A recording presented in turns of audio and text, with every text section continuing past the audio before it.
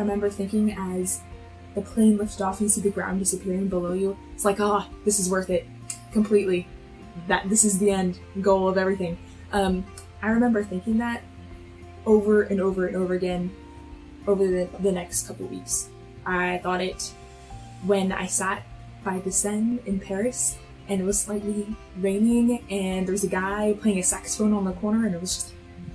Or I thought it when I first went on the London Underground, which is a dream, or the first time I saw a lightning storm in Switzerland, and the first time I saw the clear and the deep blue and the really white foamy of the Mediterranean. And if I had any advice to give, just go.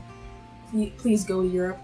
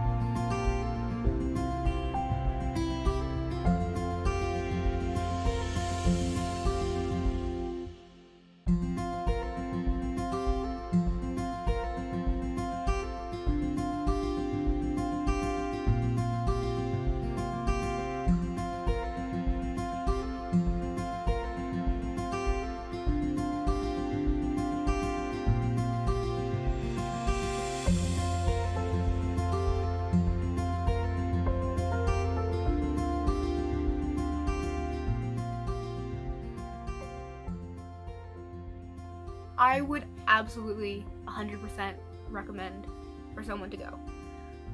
You can't understand the impact it will have on you until it's done. I mean, there, even like in the first couple days, I was like, I have seen more in the past couple days than I have in my whole entire life. But then I got home and there's just, I can't explain it, but it's the things I learned about myself, I didn't even know they were there to learn.